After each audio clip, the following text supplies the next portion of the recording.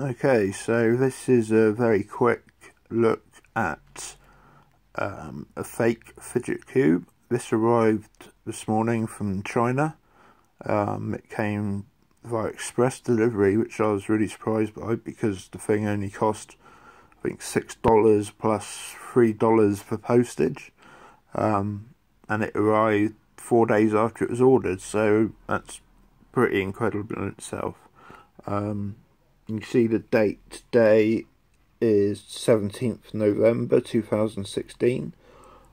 I am here in the United Kingdom. Here's some post that came today for me. And this is the packaging it came in. It's a nice sturdy box, solid, looks nice. It's got all the functions listed on the side. It's got the colour marking on the top. This is a black cube. It's quite a nice design, little package. We'll open it up.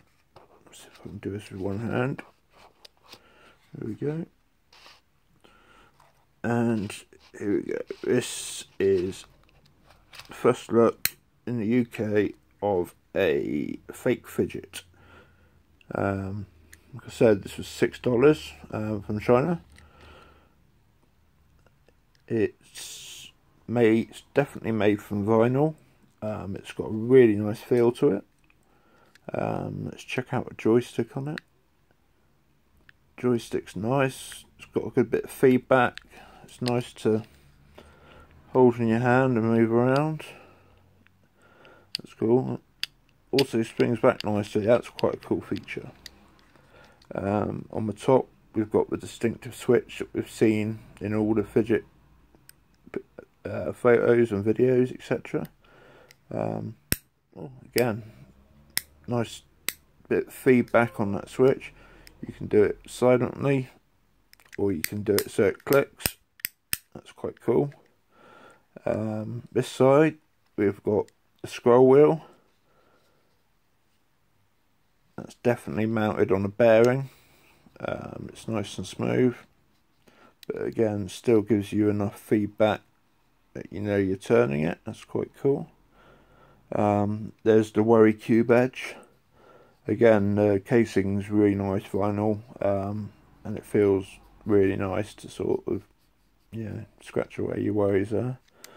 The distinctive front side, which is kind of the iconic fidget cube and fake fidget look. It's got your 3 dials. They all click.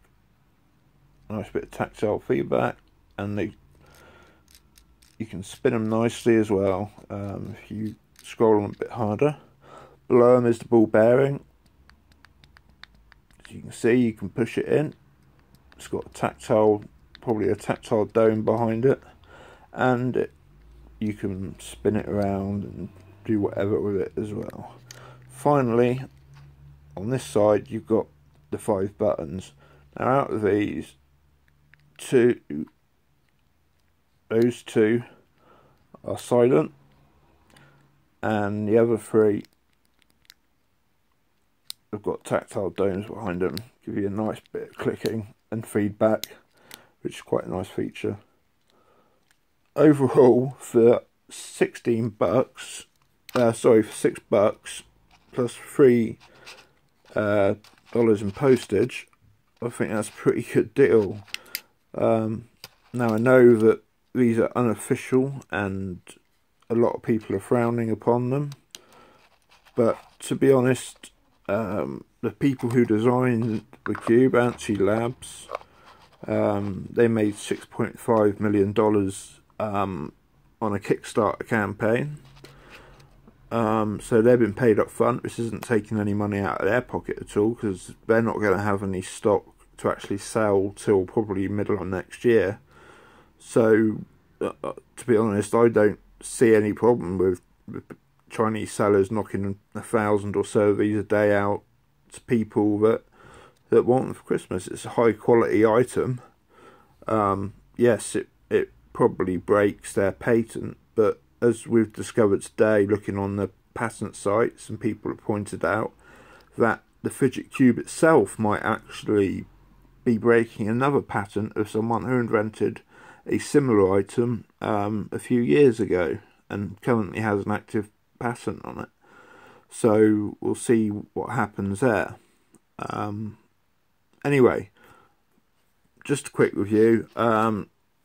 Overall thoughts is, you know, if you got people that you definitely, you know, you've promised a Christmas present of one of these, then I don't think you can go wrong to maybe wait a few days, see what Antsy Labs have got to say on Kickstarter regarding the Christmas deadline.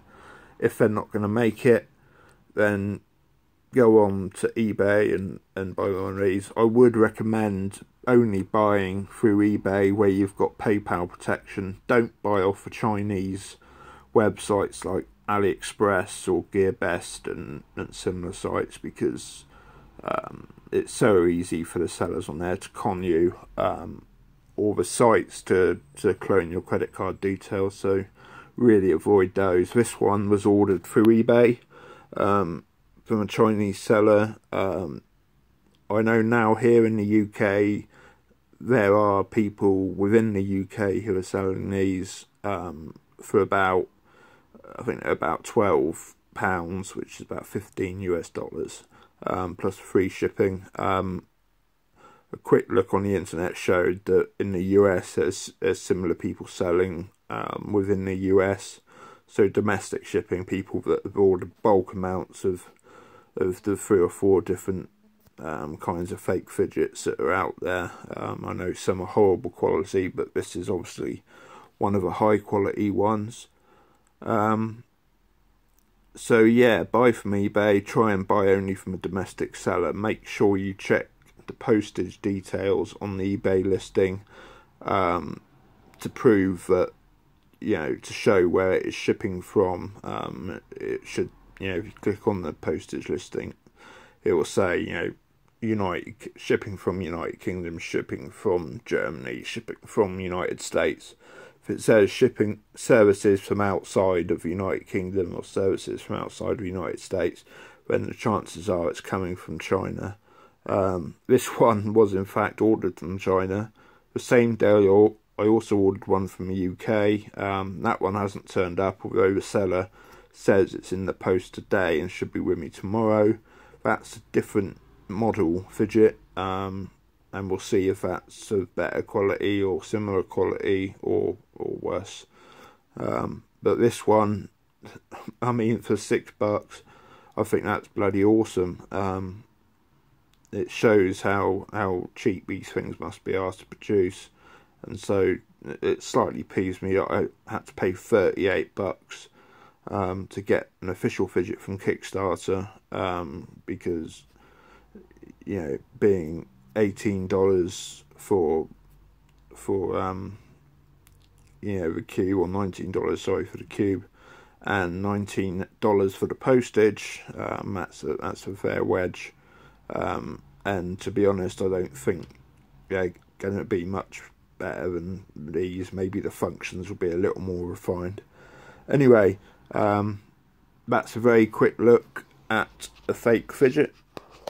I hope it's answered a few questions. One quick thing I just thought about, the joint lines where the 2 parts of the vinyl join up. This is something I've commented on before, where it would probably be a problem on cheaper fake fidgets. This one, it all lines up pretty well. Vinyl is quite hard material to work with compared to plastics like ABS. Features themselves, I mean, obviously the rollers there are ABS, switch ABS, the joysticks ABS and dials ABS, but the rest of it is vinyl, like I say, and it's got a very nice finish to it, and the joints match up nicely. It's got a nice feel to it.